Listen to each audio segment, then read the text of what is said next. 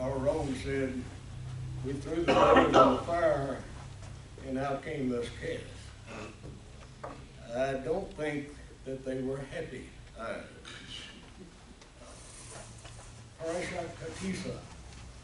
Tisa. Can a man see God? This means when you count. But the question that's asked for Rabbi Resnick is, can a man see God? After Adonai sealed his covenant with Israel in Mount Sinai, he called Moshe and Aaron, Nadab and Abihu, and 70 of the elders of Israel to ascend the mountain. There they saw the God of Israel. Indeed, not only did these men see God, but even the Torah even describes the appearance of the pavement under God's feet. In the sight of Adonai, the elders ate and drank, probably to celebrate the covenant that had just been sealed. And apparently the leaders of Israel did indeed see God. Later, however, when Moshe asked Adonai to show him his glory, he replies, "You cannot see my face, for no man shall see me and live." Ramban, says the rabbi, says this does not mean that a man would see him but then would immediately die. It means that before a man could grasp the sight of God, his soul would leave him. For even of the vision of the angels it is written, and he quotes Daniel chapter 10 and verse 16. Daniel says, as a result of the vision, anguish has come upon me, and I have retained no strength. If a vision of angels causes such anguish to the prophet, a vision of God himself would kill a man. Ramban says the death does not come later as a consequence of the vision, but is brought on by the vision itself. The sight of God, he said, would drive the soul out of a man.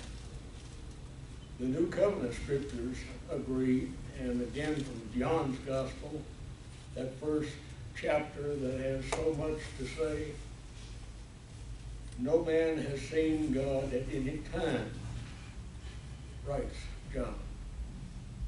So then what did Moshe and the elders and all of those who survived that experience see?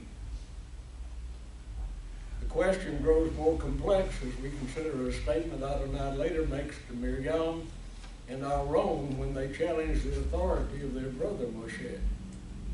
Adonai opposed Moshe, saying, I speak with him face to face, and even plainly, and not in dark sayings, and he sees the face of Adonai.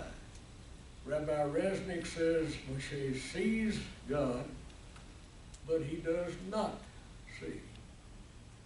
He encounters God face to face, but he cannot see, he cannot comprehend God's face. No matter how much of God a man might see, God remains infinitely beyond his, your, my seeing.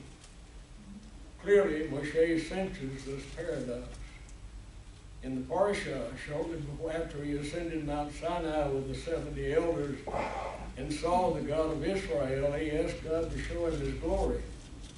The elders may have been satisfied with their vision of God, but Moshe, who sees face to face, knows that he has not really seen God.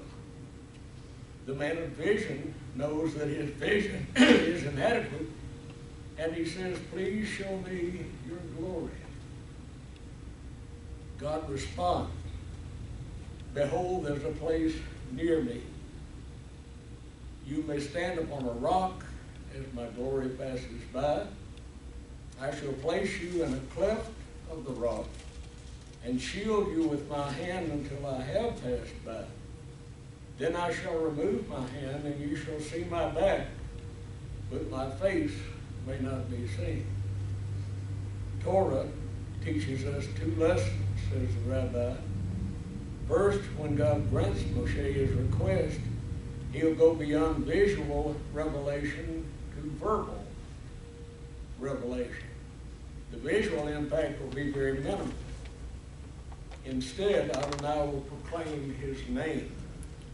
Adonai, Adonai El Rakum, God, compassionate, gracious, slow to anger, abounding in chesed ve'emet, grace and truth, showing grace to the 1000th generation, bearing iniquity, transgression, and sin, not clearing the guilty, but visiting the iniquity of the fathers upon the children to the 3rd and 4th generation. Moshe desires to see God's glory. Instead, he hears God's name, a description of his character that later would become known as the 13 attributes of mercy.